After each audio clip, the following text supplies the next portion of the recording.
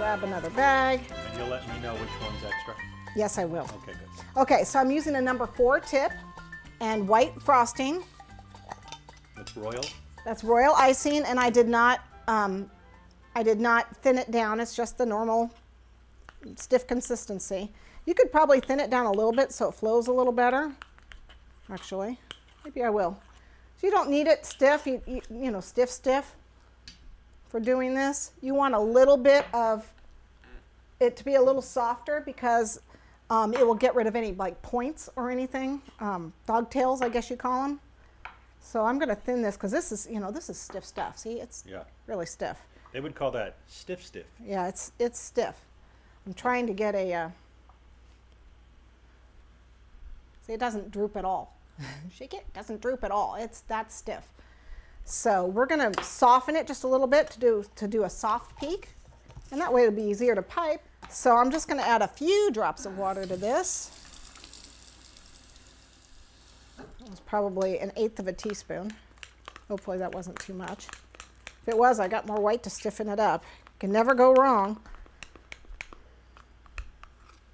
And then we want soft peak. Okay, so soft peak. See how nice and creamy it looks? Ooh, pretty, kind of like whipped cream. And then see how that peak goes over just a little bit? Mm-hmm. Everyone see the little peak? It's not, it goes over. That's soft peak. See? Yep. Okay, soft peak. Perfect. That's what you want. That's what we want. Okay. Everyone okay on that?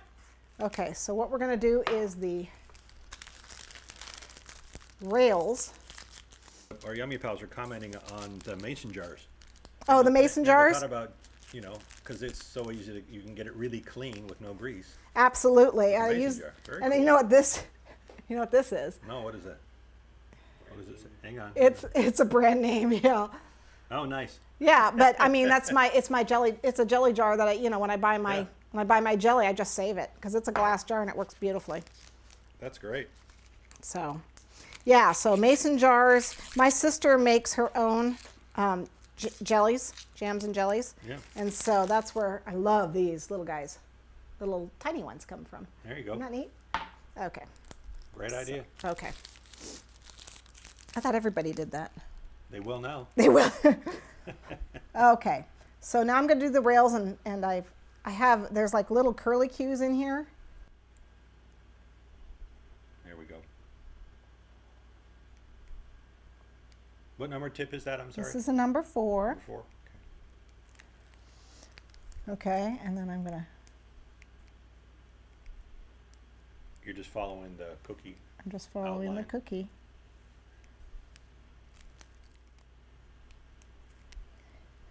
Okay, not very well. You can see I was a little shaky there. I wasn't using my hand to help me out. I'm just going to clean it up so it looks prettier. With that damp yeah, brush if you're not, you know, the best piper in the world, like I said, the paintbrush is your friend. So you just went right straight onto the cookie. Yeah, I just went right straight onto the cookie. In the center of the.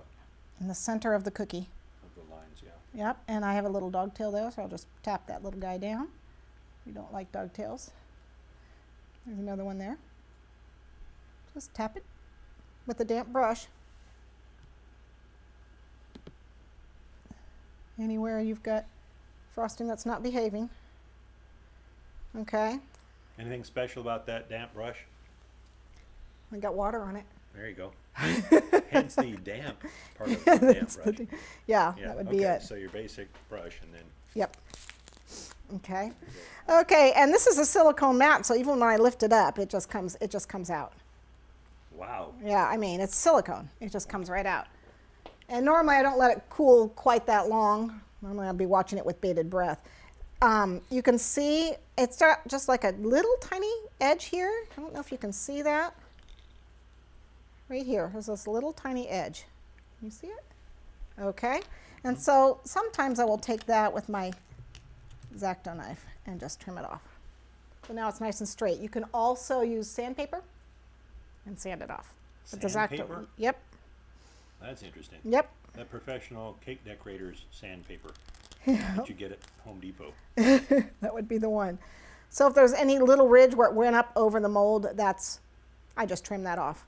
And now you have, I mean, they're perfectly the size they're supposed to be. Wow. No recutting, needed. That's what I love. Very cool. Okay. And sometimes, like I said, this will have a ridge as well. So, I mean, yeah, if you want, you can take it off. It's not a big deal to remove it. You don't have to. Yep. Everything's going to fit just fine. Don't ever trim this, though, because it'll break. Yep. Ask me how I know. So be really careful if you're trimming stuff on these inside pieces. Yep. Clean it before you put it in there, and it'll be clean when it comes out. But see, no problem with these rails being thin as they are, man. Yeah. Try doing that with a cutter. Yeah. It ain't gonna work. Yeah. Well, it's gonna spread when it cooks. Well, it spreads when it cooks, and then you got to recut it, and then you break it when you recut it. This works really, really well. Okay. Cool.